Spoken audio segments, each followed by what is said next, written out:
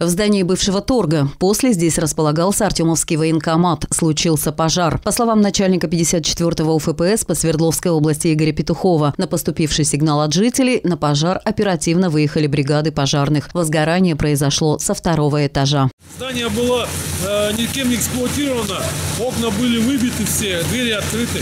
Не знаем, по причину пока устанавливается, ГПН разбирается. Пожар проводится по одному БИС, прибыло 4 автоцистерны. Работает это 2 автоцистерны 59-я, одна отдельного поста 59-го автоцистерна и одна Покровск. На данный момент проводится тушение данного здания. При тушении пожара возникли свои сложности, пояснил Игорь Петухов. Сложность, потому что это деревянное здание, оно полностью уже до такой степени, что высохло, что полностью горит как порох. Распространение пожара было очень моментально. Люди, когда сообщали, здесь еще только дым шел.